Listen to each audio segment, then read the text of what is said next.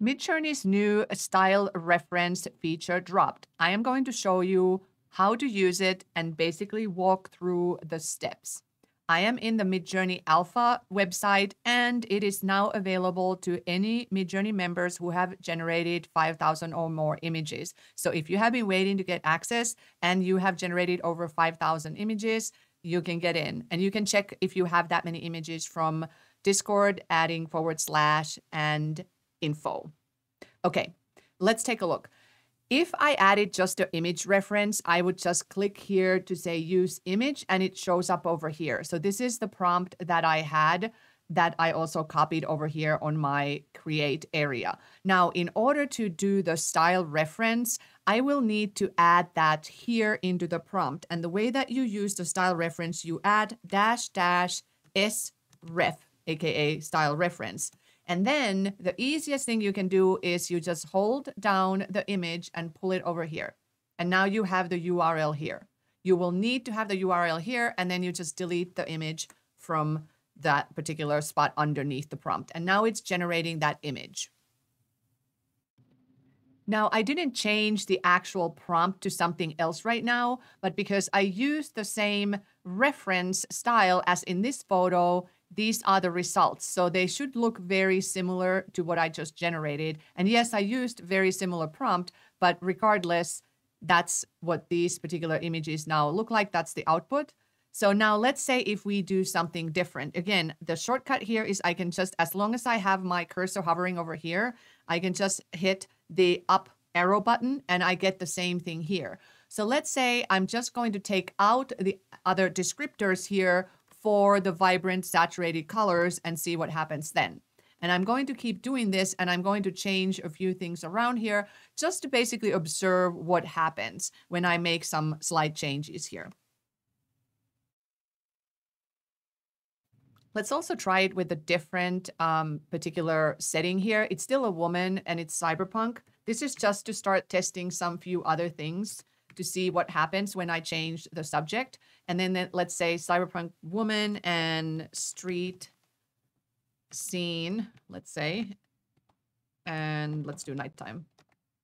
Now, obviously this is already, if the style holds, then it should already have a nighttime scene anyway.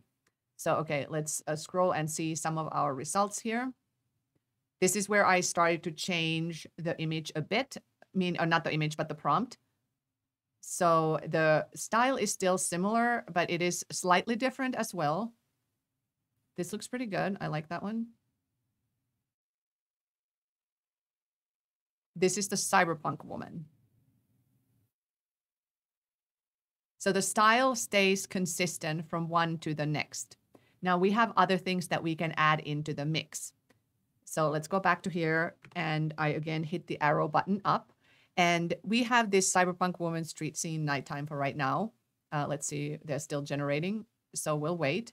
But meanwhile, you can add now other things to it. Right now, we just have the aspect ratio setting and then the V6. You have to have V6. It does not work with V5, any V5 or anything prior to that. So you can add, for example, style raw.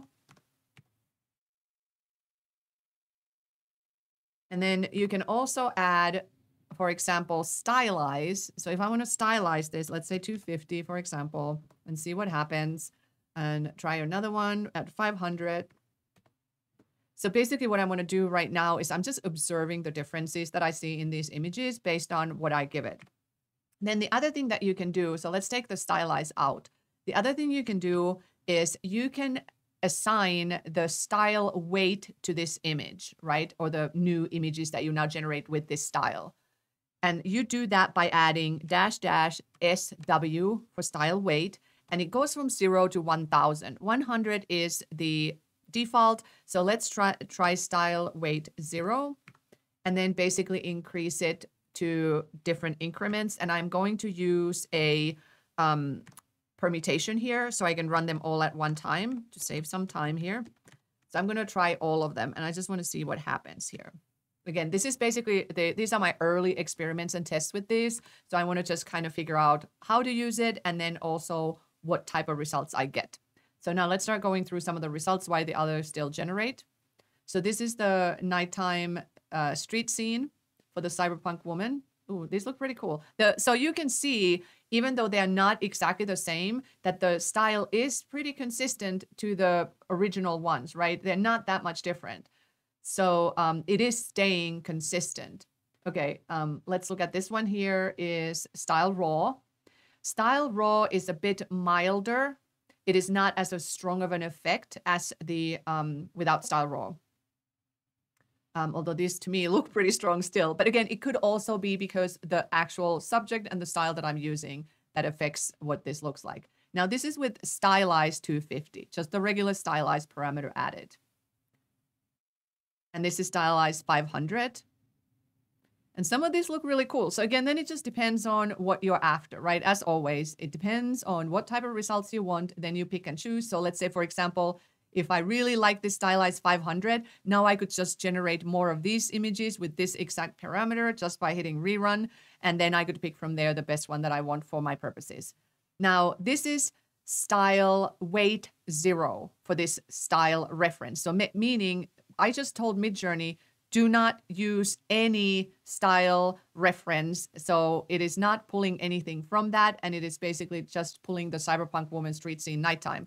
And I want to test this also by and let's again run this at the same time, because I really want to see if the style reference has any effect on the outputs if I don't use it and if I just basically use the same prompt anyway. Because if I add style weight 0, then shouldn't it just be like I wasn't using it at all? Let's find out. So this is still 0, 0, just looks like a normal cyberpunk woman street scene nighttime, right? Okay, and then this is 250, style weight is 250, right? So otherwise the settings are the same. This is not the regular stylized. This is how much weight is given to the style reference, which is still pinned here, as you can see. Okay, and this is 500. Now it's starting to change a bit more. I don't necessarily, personal preference again, I don't necessarily like this much effect. I like just the default at this point anyway. I don't know, to me it looks a bit more fuzzier or just a little bit different from what I had it originally. So personally, I would just stay more on the lower end of the style weight. Like this is style weight 1000 and see how much graininess there is here. And that's not necessarily what I'm after here. The colors are still correct and the style still looks the same. It just has lost something from the original ones. This is still 1000. Now, here is one that does not have anything else except the usual cyberpunk woman street scene nighttime. It doesn't have any style reference whatsoever. So it does look different, right? It doesn't have the neon purple, pink, bluish colors. So even with the style weight 0, it appears that it is pulling some of that style anyway. So that's a good evaluation for us to use and see how the style reference affects the image outcomes. Now let's take a look at a couple of more things here. Here, I'm starting out again with the very basic one without adding anything else in it because, again, personal preference, I like this one the best, I think. But now I want to see what happens if I change the prompt completely. So let's say I'm going to say cathedral, for example. Medieval. I mean, it's not a perfect prompt, but I'm just trying to come up with something to say. And then let's do a sports car. Obviously, you can add more excitement, you know, and additional things into these prompts. These prompts are just super simple, just for demonstration purposes. Here, I'm going to say the sports car in a mountain road. And let's see what happens with these particular completely different prompts from this woman theme. Here is the medieval cathedral. Now, I can see here that some of these have the colors a bit off from the original if I was trying to add these particular colors here. So then my question is, if I add the colors here, so for example, saturated colors, let's see what happens with that. Like, do I need to, what I'm trying to observe now is, do I need to add additional words to the prompt to make it then look more like it? Because, for example, out of these 4 images, the closest one is perhaps this one that looks like there's fire, but it is still grainy, right? So it's lost something in the process here, although you could still upscale it, right? This is not upscaled here or elsewhere. You can use other tools to upscale as well. But let's then also include pink, purple, black. I think that was the original ones, and see what happens. I'm simply observing because, you know, these are the first times that I'm running these prompts and in general playing with the style reference to see how can I better help get then or keep the same style, or should I add more than one reference style and maybe that helps it as well. But let's try that in a different video. This one I want to keep fairly basic and just see what happens with these ones. This one is also pretty close to the original style reference. Now here's the sports car. Now this looks much closer and this looks cool, right? So maybe it has something to do also with your subject, what works better versus another. These look great. And then again, so let's say I really liked this particular one. I could then go to this prompt and I can say, well, okay, let's see what happens if I just do the style weight at 0, for example. And then let's try another one with style weight 50. And we'll see them in a little bit here as we go and work through these images. And here's the sports car in a mountain road. These ones, the style is very close to the original one, in my opinion.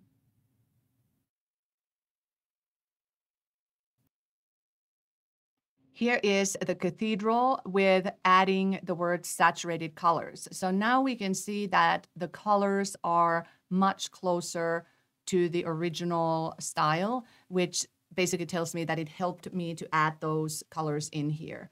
Now here I also added the pink, purple, and black, and that seemed to work as well. These are pretty cool. I like them. So did the style transfer successfully? I think it's pretty successful. I do see that there is some blurriness here, but again, upscaling can alleviate some of that. Now here we have a sports car. Now this looks fantastic, I'm not gonna lie, but this is with style weight 0. So there is no influence of the style whatsoever. Now, when I say this again, I want to do another test, and I'm going to take out this whole style reference and see what happens with sports car alone. So we'll see that in a little bit. Here's another sports car, style weight 0, right? So basically it eliminated it altogether. Now here is style weight 50. Now the style is back. So even with this minimal style addition, it picks up that style, right? And these look pretty fantastic. Here is the sports car, no style reference, no nothing.